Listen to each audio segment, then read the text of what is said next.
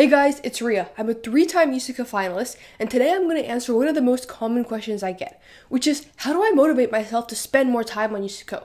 Or how do I motivate my child to spend more time on USACO? So, let's get into it. Now, we're going to break it down into 2 different cases. The first case is if you know that you should spend more time on USACO, and you have the time, but you still don't spend it. And the second case is that you're spending time on USACO, but you keep getting distracted and going to other things, like web browsing or going to social media, Instagram, TikTok, YouTube, whatever that is, while you're supposed to be spending time on USACO. Maybe you fall under one of these 2 cases, maybe you fall in both of these 2 cases, that's okay. But the one thing we're not going to address in this video is how do we create time for USACO. This assumes that you already have time that you're, wasting on other things, and you want to take that time and figure out how do you motivate yourself to push it towards USACO.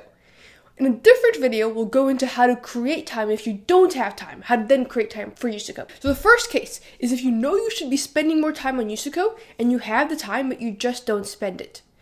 Now, there's a lot of different cases that could possibly be causing this. But one thing I heard that I was like, yes, this is what most of the USACO people I know sort of struggle with, who are struggling with this problem, is this guy named Dr. K, and he's a psychiatrist from Harvard. He's a medical doctor and he specializes in brain health. One thing that he said is that a lot of times, most USACO people are very gifted. Growing up, they're one of the smartest in their class, if not the smartest. A lot of times they're told, wow, you're so smart. You can ace your math test without studying, or wow, you're just so good at this, right? And typically what smart or so good at this means, and it's directly stated in you ace your math test without studying, is that A, you do really well, and B, you do well without trying and without putting in the effort. And so what this means is that subconsciously, you get this idea in your head that oh wow, if I do well and I don't study, then I'm smart. So this means that you may not want to study as much, because if you have to study to get those results, then you won't be considered smart anymore. And again, this is all subconscious. This is not in your conscious head, but this sometimes goes through some kids' heads, right? And then as you grow older, it's in your subconscious. And so, if you identify as smart, right, it's integrated into your identity and who you are. You might even say stuff like, oh yeah, I take AP classes because I'm smart. And others might even see you as smart too. So either you go to a top high school, or you're in a normal high school, but you're one of the smartest kids in your school. So this idea that you're smart is just so ingrained in your identity that your subconscious doesn't want to do anything that threatens it. It may not want to say, oh, I don't want to work hard, because if I have to work hard to succeed at USACO, then I may not be smart anymore. And if I'm not smart, who am I? Right? In some extreme cases, you may not even know who you are if you're not smart. And so this can be one of those issues, right? Now, on the other hand, if as a kid you were praised for being hardworking, you're so hardworking, and those kids work really, really hard at USACO, because in their subconscious it's oh, in order to be good and to be praised by the adults, because all kids want is praise from adults. That comes from an evolutionary standpoint, where kids need adults to survive from evolutionary standpoint, right? And so you want to get the praise because that helps you be more likely to survive, thousands of years ago. Now, it's just in your subconscious that you're trying to do stuff that get praise. Due to that evolutionary process, but now it's no longer really needed. But those kids who were praised for being hardworking, in their subconscious, they're oh yeah, I want to work hard. It's just in their subconscious. And so they tend to work really, really hard at USACO. Now, notice that both these 2 types of students, one who is praised for being smart and getting results without working hard, and the other who is praised for being hardworking and now wants to work really hard, it wasn't really their choice as to how they were praised as a kid, right? Their performance now is sort of dictated by their subconscious brain, which comes from the praises they got as a kid. And so the question is what do you do about that, right? Well, you can't control how you were praised as a kid anymore. So what can you do now, right? So the first thing to note is to focus on what matters. Okay, what matters is, likely to most of you, getting into a top college, getting a future job in software engineering, which both of those 2 things are supported by advancing to your next division in USACO. Advancing is what matters, right? Colleges are not going to care if you spend 12 hours studying on USACO or if you wasted 10 hours playing video games and you spend 2 hours studying. Colleges do not care one bit. They just care about the result. And yes, you may be able to brag to your friends when you do advance, like, oh yeah, I barely studied and I advanced. Cool, but you know what would be even cooler? If you advance faster. So it's about shifting, because now you're not getting like external praises for working hard without spending effort. I mean, you might be getting those, I suppose, but now it's now that you know about this, it's your responsibility to cut that pattern off in your brain. So what you can do is you can praise yourself when you work hard. And obviously praising yourself is going to be less effective than someone else praising you. So what that means is you're going to have to do it multiple times. So every time, you work hard and you spend like 30 minutes on USACO, you can be like, yes, you spent 30 minutes, you did some good work. 30 more minutes later, like, praise yourself again. Praise yourself for working hard.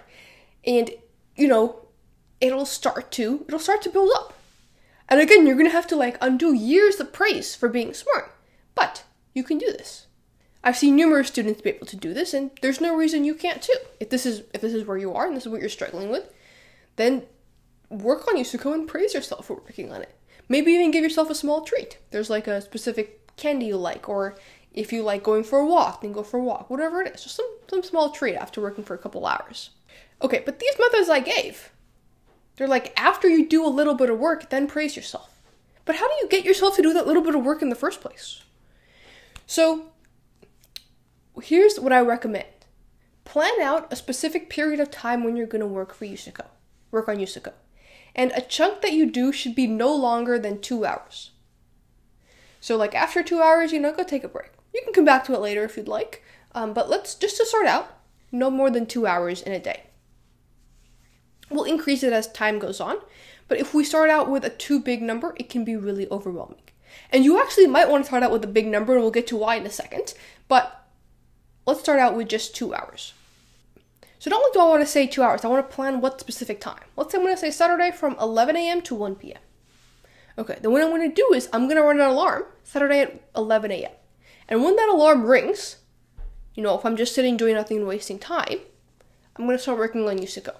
Now, obviously, if there's like an emergency test that comes up or something that really deserves your attention, fine, do that. But for the majority of cases, right, alarm rings, you work on USACO for the period that you're told. Now, what do you do if the alarm rings and you don't feel like working on USACO? Your brain probably starts making excuses like, oh, it's 11 a.m., it's tired, let's take a nap. Or, oh, it's going to be lunchtime, let's go eat. Well, here's the thing about the excuses your brain makes. They're likely true. 11 a.m. is close to lunchtime. Okay, so maybe you pick a different time beforehand, right? Let's say you pick 2 p.m. It's like, oh, 2 p.m. is my nap time. I don't know, right? Whatever time you make, like at that time, your brain will give you some sort of excuse. And it might give you an excuse of like, oh, you worked so hard today already. Just watch some TV. It might give you an excuse of like, oh yeah, you just went for a run. Take a nap. These excuses are valid. And that's what makes them so hard, right? If the excuse was false, if it's like, oh, it's your bedtime. I'm like, no, it's not, it's 2 p.m. And that'd be a really easy excuse for you to treat a break. If these excuses are preventing you from studying, which based on the fact that you're in this case, I'm going to assume they are, then they're probably true. And that's why they're convincing you. They're convincing you to not study. And so what you want to do is take note of all these excuses. Just write them down. And then ignore all of them and study anyways. Doesn't matter how convincing the excuse is, unless you are majorly sick. Small cough is like not majorly sick, but if you're majorly sick, okay, then you can not use to go. If you have an emergency class thing that comes up, okay, grades are important, you can not use to go. But other than those two extreme cases, your alarm rings, your brain's gonna start coming up with excuses. Expect that, right? If you don't expect it, you can be like ambushed by those excuses. Those excuses come up, you're like, oh, I wasn't expecting that, and that just stops you from doing USACO. Like, no, expect that, prepare for it. Keep a pencil and paper, or open a text document. Write down all those excuses. Then look at them, say, interesting. And then work on USACO. And we'll come back to what to do with those later. Now, I said earlier that you should probably spend no more than 2 hours a day when you're just starting out with this. Now, some of you might want to be like, oh, on the weekends I'm going to spend like 5, 6 hours. Now why? Right? Let's say you're currently spending, maybe 30 minutes in the entire weekend in USACO. You're like, yeah, I'm going to spend 5 hours on Saturday, 5 hours on Sunday, 10 hours in total. Why? Well, what your brain likes to do is like to create these all or nothing situations where it says you either do nothing, you do no USACO, or you do like 10 hours. And Dr. K, the Harvard psychiatrist, talks about this too. And he says the reason your brain does this is so that when you have to choose between 0 hours or 10 hours, you're probably going to choose 0. Right? If your brain tells you, oh yeah, it's not worth doing unless you do 10 hours, it's your brain's way of tricking you into doing 0. Because your brain knows that if you have to choose between 10 and 0, you're probably going to choose 0.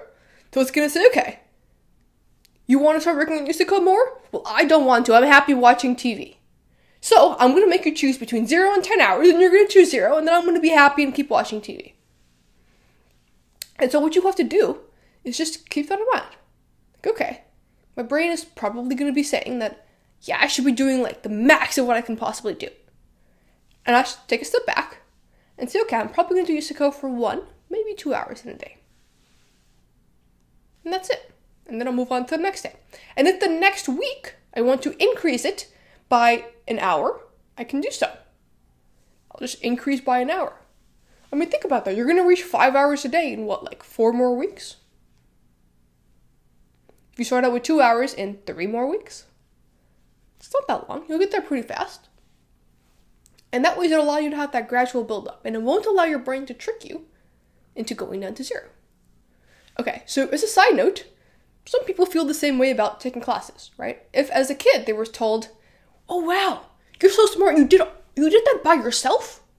Oh my god, that's great. I can't believe you did that by yourself.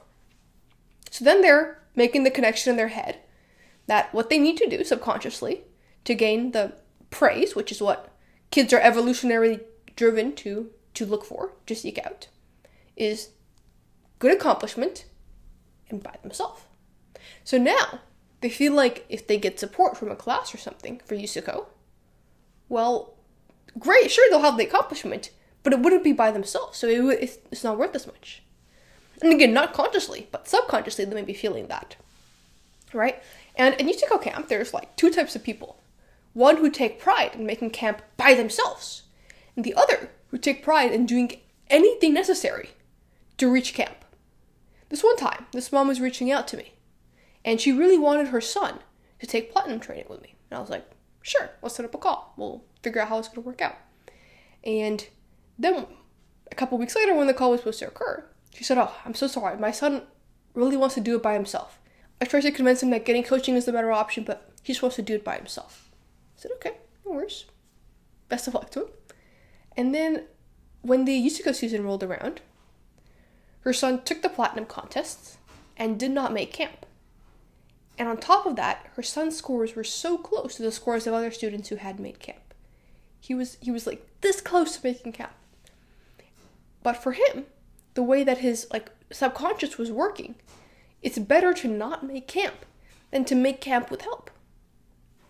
And so, that's essentially what he ended up doing. What a lot of these kids who want to do it by themselves also think about is that their friends might be like, oh yeah, well, I advanced by myself. Sort of implicitly saying that, oh, you advanced with a coach. Not as worth it. But here's the thing. In a few years, it's not going to matter what those friends think. Right? Even your friends was like, oh yeah, Bob advanced by himself and you advanced with a coach. They're probably not going to say it like that. They're probably going to say it like, oh, Bob did it by himself. And blatantly saying that oh, you did it with a coach. Okay, less of an accomplishment. But here's the deal. None of that makes any sense. Okay, since several years, when you're in college, it's not going to matter what your friends think about your USACO progression. What's going to matter is the college that you're in, because that is going to determine your path for the rest of your life. And getting to a higher USACO division is going to help you get into a better college. So focus on what matters. What matters is getting into that USACO division and getting into that great college. What doesn't matter is impressing your friends today. Right? Impress them several years down the line when you get into a top college. What you want to do is you want to praise yourself to doing whatever is required to succeed. you don't necessarily want to praise yourself for doing it by yourself, okay? If you have an older sibling who's like good at USACO, or a parent who's a computer scientist, go and ask them for help. If you know a coach that you want to work with, if you want to work with me, link is in the description. You can just schedule a call. If we can't help you, all good. If we can, we'll talk about how that works. Whatever that is. You don't want to be that person who's like, I just want to do this by myself for pride's sake. You want to be that person who's like, I want to do whatever it takes to succeed. Similarly, you'd want to be that person who's like, I'm a hard worker.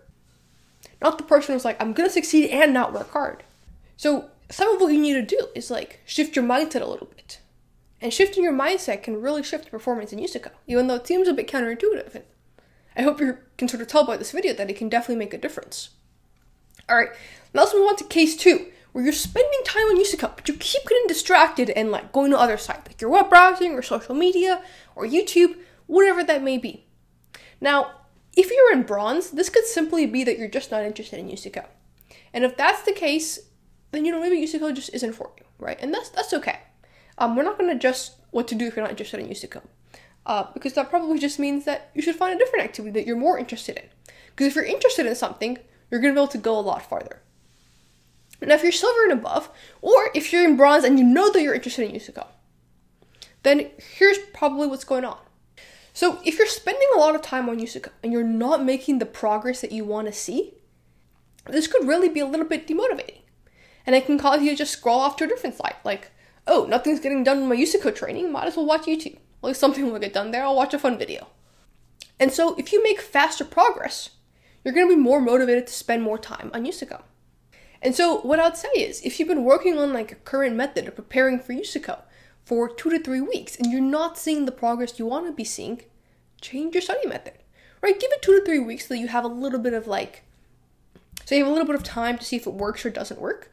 But after a few weeks, if you're not seeing the progress you want to be, try a different study method. That's perfectly okay. And you should try different study methods until you find one that really clicks for you. Another potential issue is, let's say you're spending a lot of time on one problem and you're just stuck and you cannot think of anything else. You're probably just going to get bored and go to a different site. I know I would.